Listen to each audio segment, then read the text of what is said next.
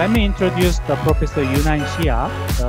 Professor Xia is a Brock Family Chair and Georgia Research Alliance eminent, the scholar in nanomedicine at the Georgia Institute of Technology. He received the PhD degree in physical chemistry from Harvard University. Professor Xia Group has invented many important nanomaterials. In particular, silver nanowires are now commercially available for broad application. His group further explored the use of electrospun nanofiber for important bio application. Professor Xia has published 790 papers. H index is 198. He has now named top 10 chemists and material scientists. He received a number of prestigious awards. He served as an associate editor of Nanomaterials from 2000 to 2019. And please welcome the Professor Xia. All right. Good morning. Can you guys hear me? Yes. Okay. This is Younan Xia from Georgia Tech. Nice to meet you all online. This is a very difficult time. I hope everybody is doing well under this current pandemic and things will go back to normal very soon. First of all, I would like to thank Professor Ido Kim and other organizers for putting together this fantastic program. So today I'm going to talk about colloidal metal nanocrystals. Specifically, I want to discuss how we can achieve controllable and predictable synthesis for this class of very important nanomaterials. When we talk about the starting point of nanotechnology, we often cite the speech made by Feynman in the late 50s. The fact is, nano has been widely practiced by chemists, chemical engineers, physics, and even biologists long before that speech was delivered. For example, colloidal science has been around for more than 100 years. It refers to the study of small particles with sizes in the range of a few nanometers to a few micrometers. If you have visited some of the historic cathedrals in Europe, I'm sure you would be impressed by the beautiful ruby red color displayed by the glass window. This striking red color is caused by gold-based nanoparticles embedded in the glass. And this coloration mechanism is also responsible for the creation of a piece of art known as the Culture's cup. Depending on how you shine light onto this cup can display two different colors. And more than 100 years ago, Michael Faraday actually reported the first chemical synthesis of gold colloids, which display a beautiful ruby red color instead of the yellow color typical of bulk gold.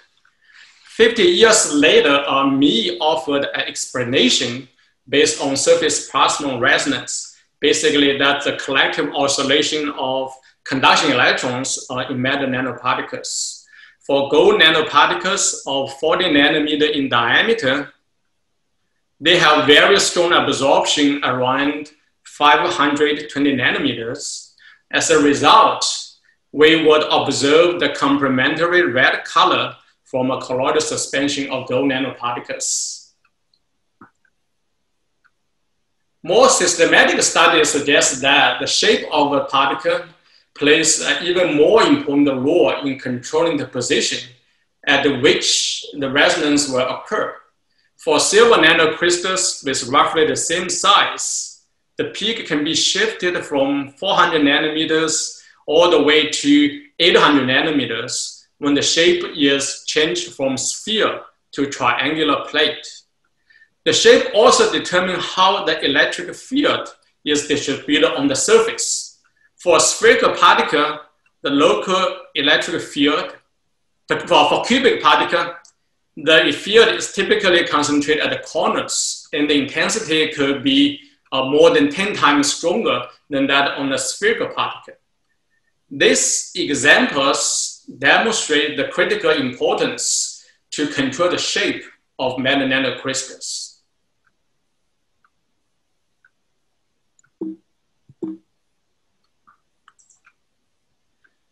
Heterogeneous catalysis is another forerunner of nanotechnology. For more than 1 century, we have relied on catalysts based on metal nanoparticles for the production of many chemical, pharmaceutical, and petroleum compounds, as well as for the protection of our environment. The catalytic particles also play a critical role in energy conversion, as shown here for the fuel cell technology. For most of these catalysts, the key component is metal nanoparticles with diameters as small as a few nanometers only. You probably have noticed that both plasmonics and catalytics rely on the use of precious metals as shown over here, which are unfortunately very limited in terms of supply. As the demand for these elements increases, there's an urgent need to find the most efficient way to use them in commercial products. So let me use platinum as a typical example to support my argument. This metal is widely used in a broad range of industrial applications with the demand dominant by catalytic converters. Like other precious metals, platinum has an extremely low abundance in the Earth's crust, approximately about 5 micrograms per kilogram of raw material. That's the reason it takes a lot of efforts to just harvest a very tiny amount of platinum.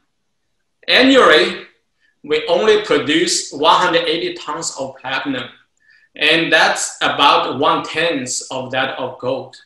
And if we collect all the platinum we have mined in human history and melt them to cast a cube, that cube only measures 6.3 meters on each side. So for this reason, it has been a major challenge to develop new commercial products based on this element. So for more than 1 decade, our research has focused on the development of cost-effective electrocatalysts for fuel cell applications. So as a zero-emission technology, fuel cells hold great promise for future transportation. Different from electric vehicles, it only takes a few minutes to fill an empty tank with hydrogen gas, and then you can drive for more than 400 miles. One of the major barriers to the larger scale commercialization of fuel cells and fuel cell vehicles is the cost associated with the platinum-based catalysts necessary for speeding up the oxygen reduction reaction on the cathode. At the moment, platinum-based catalysts contribute to roughly 1/3 of the total cost of each vehicle. Our strategy is to maximize the mass activity of this catalyst by optimizing the size, shape, and the composition of the catalytic particles. When nanocrystals are synthesized with different shapes, one can actually control their surface structure to make sure the most effective facet will be expressed at the greatest ratio or proportion. For such an approach to work, of course, the size of the nanocrystal has to be controlled about 5 nanometers in diameter. Otherwise, the proportions of atoms situated on corners and edges will be dramatically increased. So about 7 years ago, we developed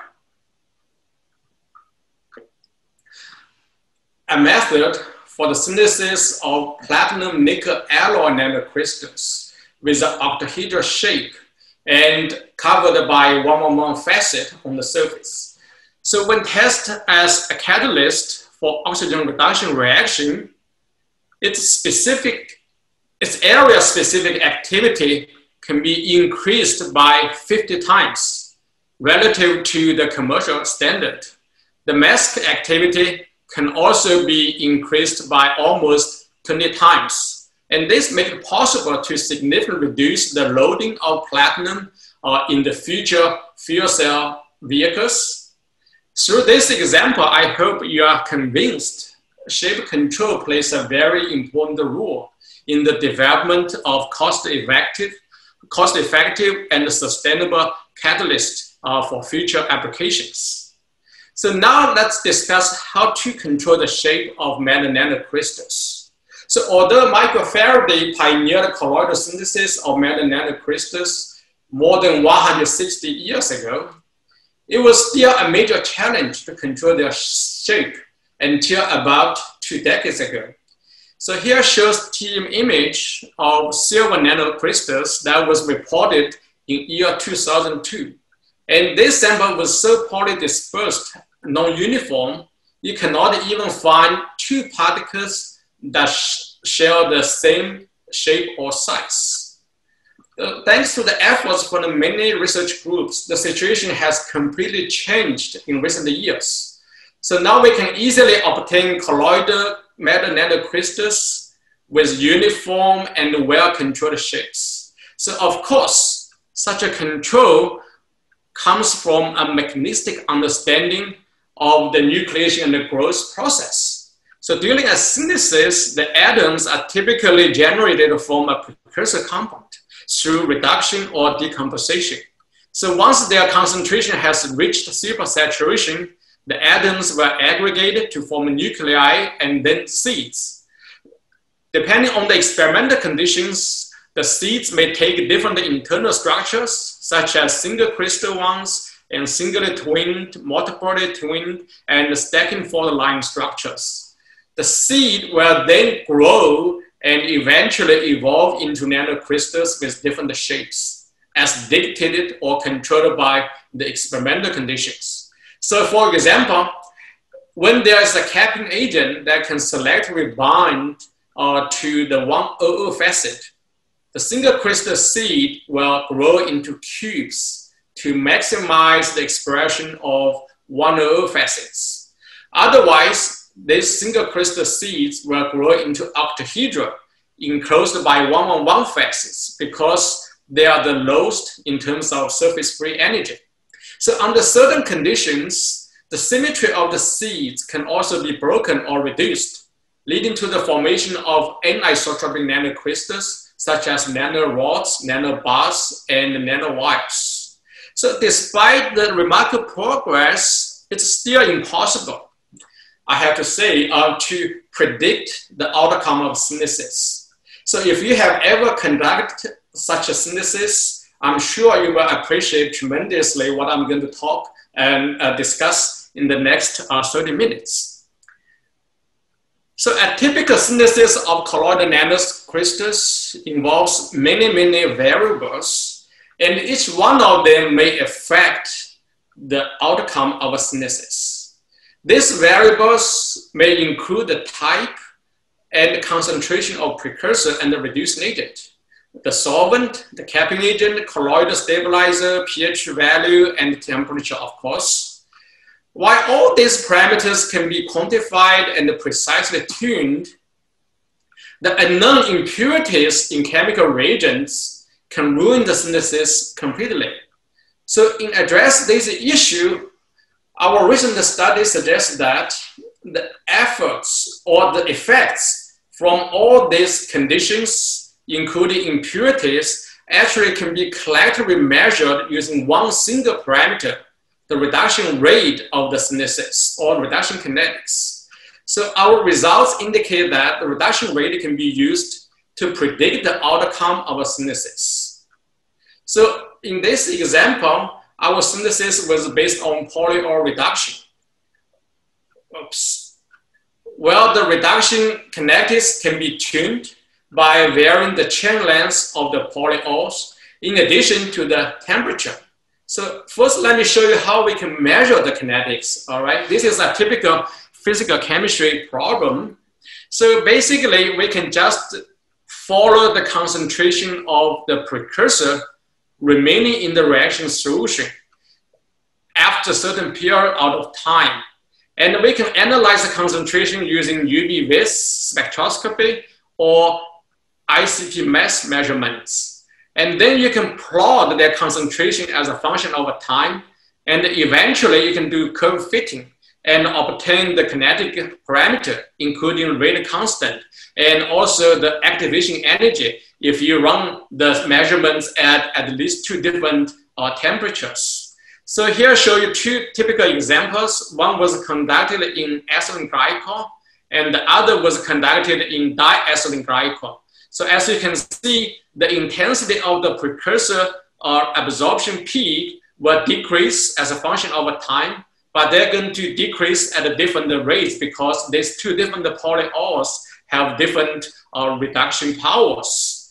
And then we can do fitting by plotting the log of concentration as a function over time, and then you can fit together rate constant.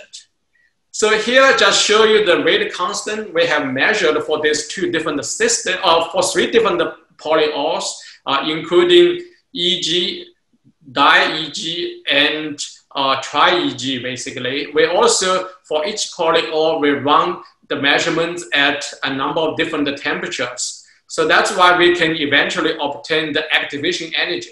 So once we know the activation energy, and then in the future, we can easily calculate the rate constant at the temperatures you don't have even to do the measurements. So what's really interesting is that when we analyze the products from these different syntheses, we obtain a very clear correlation between the internal structure of these nanocrystals and the initial reduction rate. Because once we know the rate constant, we can just consider initial concentration of precursor, and then we can find the initial reduction rate. So it turned out to be very interesting for very fast reduction with initial reduction rate higher than 10 to minus 4. Basically, you are going to obtain single crystal nanocrystals. And then you are going to obtain icosahedral ones with multiple twin structure. And then at the lowest region, you are going to obtain this stacking fault-aligned nanocrystals. So here just show you TEM images of these typical examples. We obtain in different solvents or at different temperatures. So here just show you high resolution TEM, just confirm the line, the stacking fault-aligned structures, multiple twin structures, and these single crystal structures. So basically we believe for each matter, okay, there should exist a similar type of correlation. So in the future, by controlling the initial reduction rate, we will be able to control the internal structure of the seed. And then we can control their growth behaviors or patterns, and eventually you can have very precise, even predictable control of the shape taken by the nanocrystals. So of course, so far we have been able to only work out the case for palladium.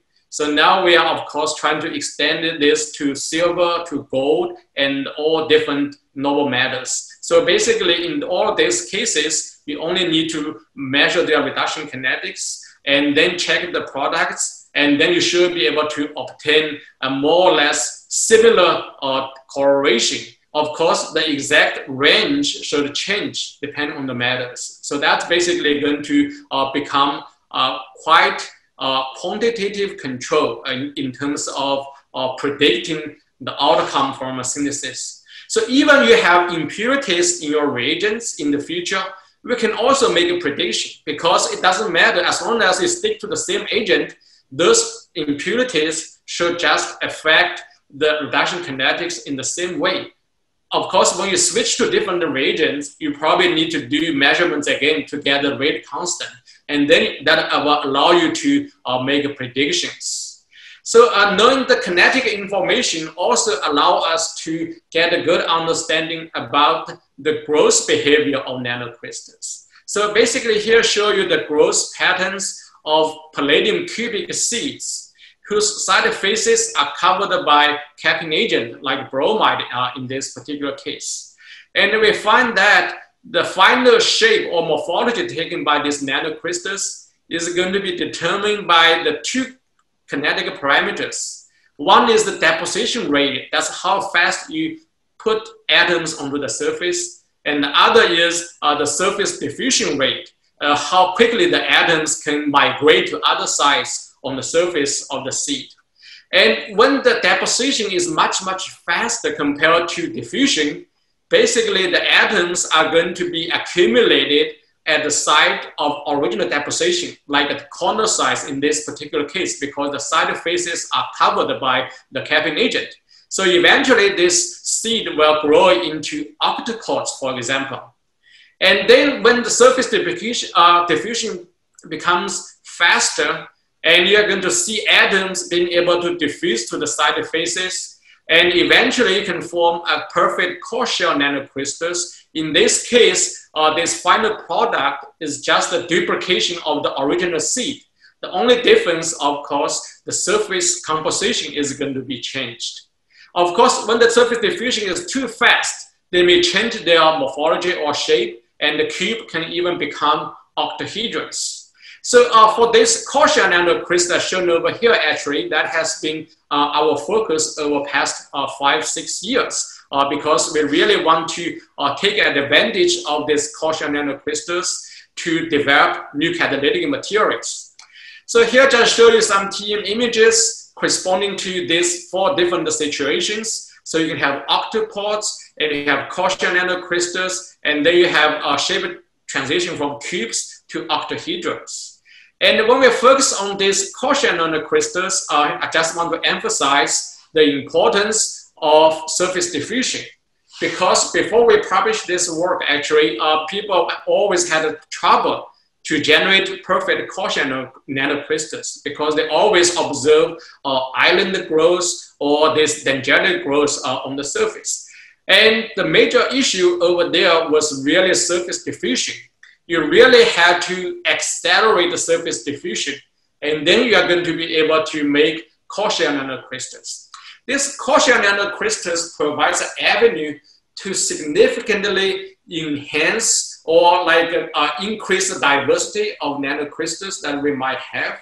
Because in this case, we only need to put a few layers of the new matter on the surface of the seeds. And then you are creating new nanocrystals with different catalytic properties. And by controlling the facets or shapes of the original seed, you can also have an easy way to control the facet and the shape of the final products. Basically, the final product is supposed to be a duplication, replication of the original surface structure. So you can easily access new composition and a new surface structure, and of course, new catalytic properties. So here just show you some examples. This is palladium cubic seeds. You can put different layers of platinum on their surface. You can have 6 layers, 4 layers, and 1 layer in this case. You can also switch to different type of seeds like octahedral seeds. And you can do the same thing. And for octahedral seeds, the surface diffusion will be much easier compared to cubic seeds because the surface is smoother. So that's why you can also even use aqueous system to achieve this conformal deposition and coating, and eventually form these core shell nanocrystals. And even you can run this synthesis in one pot instead of in these 2 separate steps. Okay, you don't have to make seeds and then do coating. Okay, you can just mix all the precursors together in the same pot, in the same reaction container. Of course, the trick over here is you have to have a good control over their reduction kinetics. Again, kinetics is very important. So in this case, if the palladium precursor will be reduced at a much faster rate, more than 10 times faster than the platinum precursor, and then this palladium will be reduced first to generate the seed, and then the seed will serve the surface for the deposition of platinum. So basically, you can also form core shell nanocrystals. If you change the precursor, if the reducing power or the reduction kinetics become compatible between these 2 capping agents, or between these 2 precursors, and then of course you are going to make alloy nanocrystals. Okay, so basically you can have a control if you know the reduction kinetics of these different precursors. So here just show you TM images of the core shell nanocrystals. It's actually equivalent to what you can synthesize in 2 separate steps. And by knowing the reduction kinetics, you can also control the shape. You don't have to just make octahedral nanocrystals. You can also make icosahedral seed, and then you put the platinum on their surface. Also, this can be done in one step, in one pot. In this case, you have to switch the precursor from ethylene glycol to tetraethylene glycol. And then because of the reduction kinetics, they are going to just form these icosahedral seeds. And then eventually, you are going to form these core shell nanocrystals. So these core shell nanocrystals also serve as precursors to a new class of catalytic materials known as nanocages. They are hollow, and also on the surface, they have pores. So basically, you can access their inner surface. So for these nanostructures, you can consider them as something equivalent to graphene or carbon nanotube, this kind of ideas. But basically, you can put all the atoms on the surface to achieve maximum utilization efficiency for the atoms. And what is good, this kind of nanostructures can also be made relatively compact, and then they can put on catalytic support, so you can achieve very significantly improved catalytic performance. So here I show you how we can synthesize this kind of nano cages. Basically, when we deposit the platinum on the surface of the palladium seed, in reality, you always have interdiffusion between the core and the shell. So you can have some metals from the core being trapped inside this shell. And these trapped atoms actually can serve as the channels for the etching in the second step. So that's why eventually it can etch away the metals in the core, and eventually you're going to obtain these hollow nanocrystals. But the surface of these hollow nanocrystals is going to still have well-defined facet. That facet is going to be defined by the original seed you used for platinum deposition. So here just show you 2 typical examples. One is in the cubic shape, and the other is going to be in the octahedral shape. Their surface are covered by 100 facet and 111 facets respectively. You can also do similar coating on icosahedral nanocrystals. In this case, after etching away this palladium core, you can obtain these hollow icosahedral platinum nanocages. And for icosahedral nanocrystal, they have unique features that make them very important for catalytic applications. Because on the surface, you have all these twin boundaries. And on the surface, then you are going to have some compressive strings. So as a result, these nanostructures are going to give us significantly enhanced catalytic activity. So for pure platinum icosahedral nanocages, as you can see over here, their specific activity actually is more or less similar to the PT nickel alloy octahedral nanocrystals I showed you at the beginning of my presentation. So, but in this case, we don't have to involve platinum, we don't have to involve nickel, because nickel is too reactive. During the operation of fuel cells, nickel could be easily leached out. So eventually the catalytic activity will decrease very significantly. So by switching to nanocrystals or nanocages made of pure platinum, they can show significantly enhanced durability in addition to the catalytic activity. And this core shell and nanocage nanostructure systems also provide an avenue to engineer the crystal structure, not just the surface structure, okay? Because you can imagine if you have a matter that has a different crystal structure from the core you are using, and then when you deposit these matters onto the core, they are forced to take the crystal structure of the core. So eventually you can change their crystal structure. So that's exactly the situation shown over here when we deposit ruthenium on palladium nanocrystals. Ruthenium has HCP structure.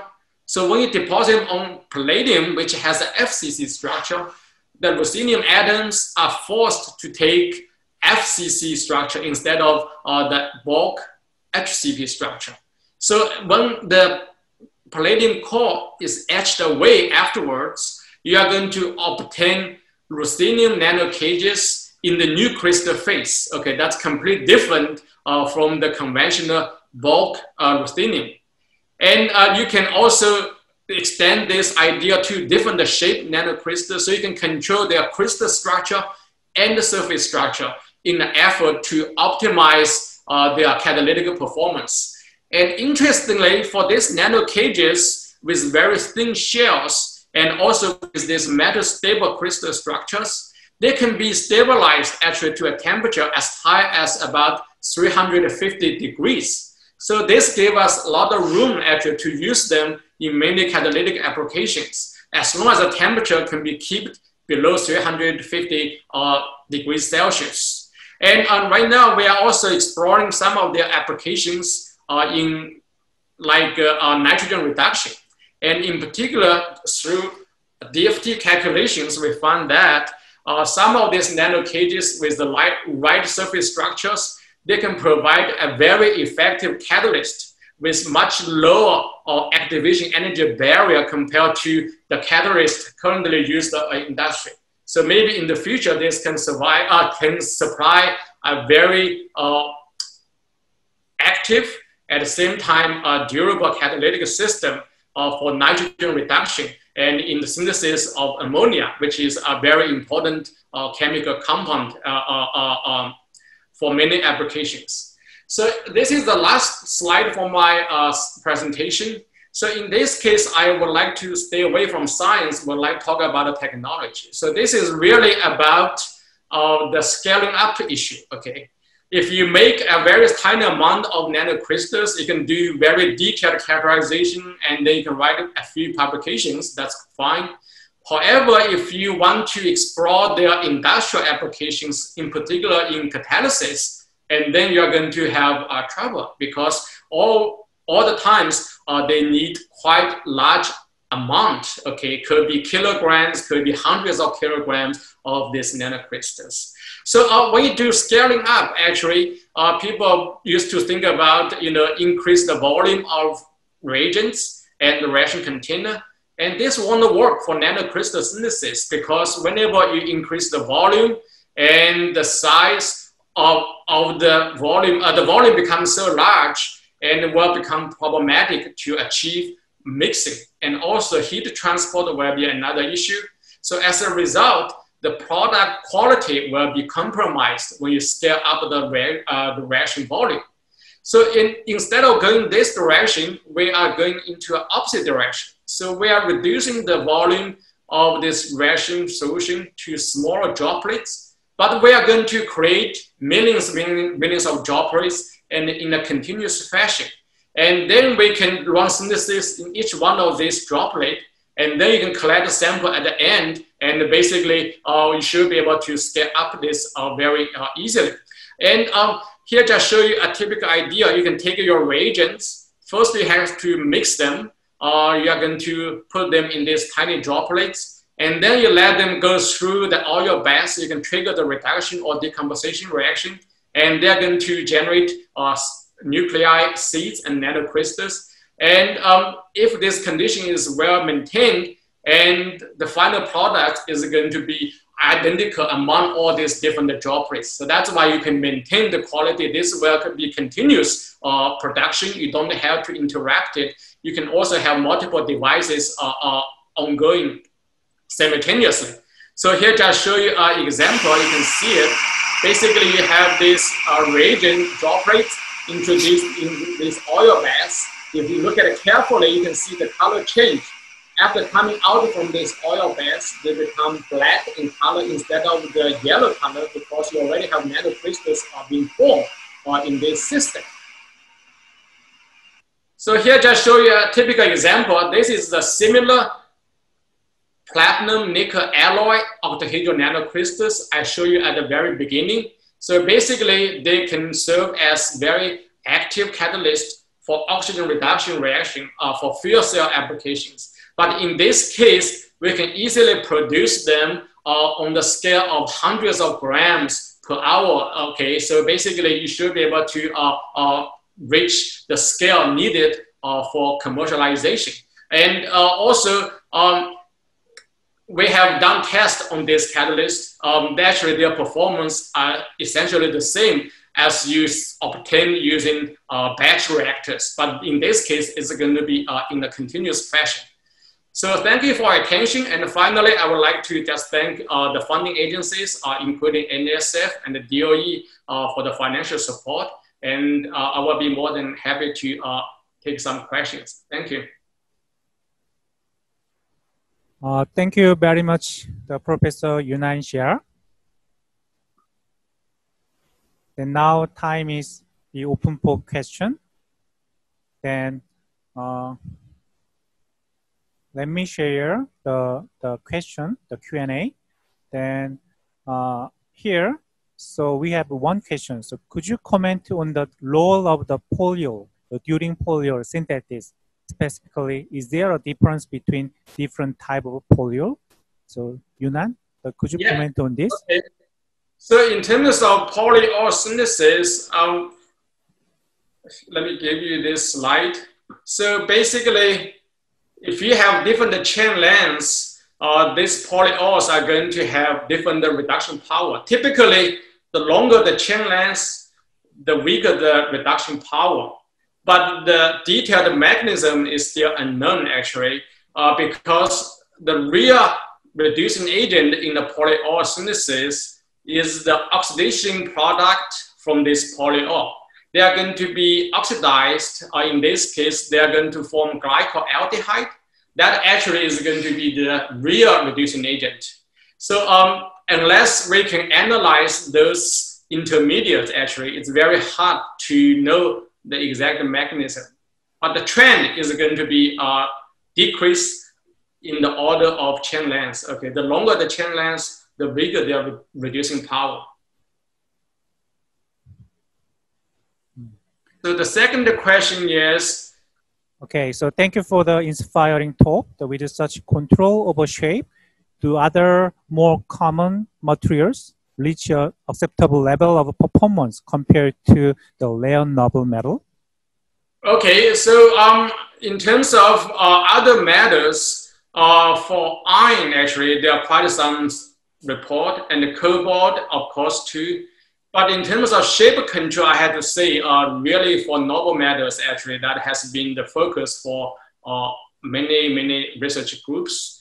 But I believe, what we have accomplished for noble metals should be extendable to other metals, okay? To other transition metals, basically, in particular for those with FCC structure. You should have very similar trend, I believe, because their crystal structures are more or less the same. But for transition metals, you also have other crystal structures. And then the shapes, the controls could be very different. Okay, if you go to like a body center cubic, and because the surface structure is very different, and then you are going to have, you probably need to use different tricks. But the concept, the ideas should be extendable, I believe, including this reduction kinetics and also the capping agents and so on and so forth. That should be extendable. Okay, thanks, Younan. Then I have one question.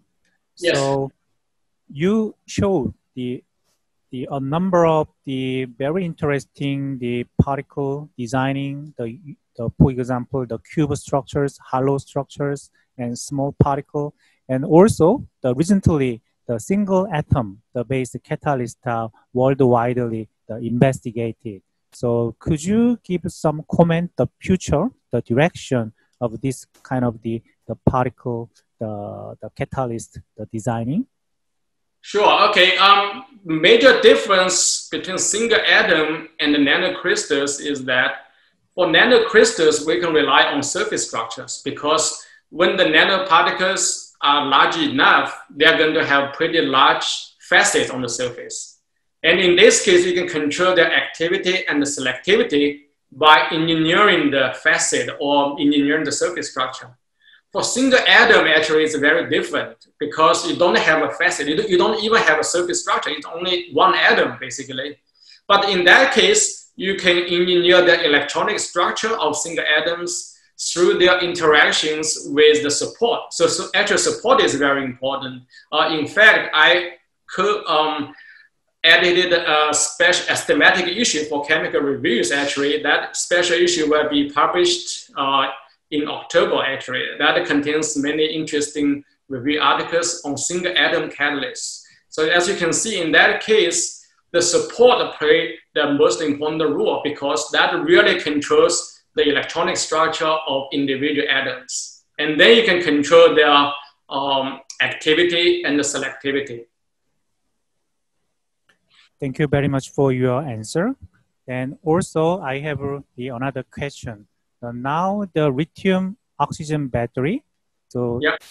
This device using the oxygen evolution catalyst and oxygen reduction catalyst, and also for hydrogen-based the electric vehicle, hydrogen-based vehicle, so we need the hydrogen evolution, the catalyst, something like that. So then for those applications, so we need the low price, the particle. So could you comment for the real application of your materials? So for hydrogen evolution reaction, basically you have to use different metals, not the platinum anymore. So in that case, iridium and ruthenium, those metals are going to be more suitable. All this is really controlled by their electronic structures because there's known theory about the D-band center that will control the activity of the catalyst. So basically it looks like for each type of these reactions, you can always find the optimal metal or the composition, okay, that will give you the highest activity. And then once you know the composition, you can further engineer the surface structure and further enhance their activity. So that's basically the strategy to find the best catalyst for each reaction you need to catalyze. Okay, so thank you for the great talk, Professor Younan Xia again.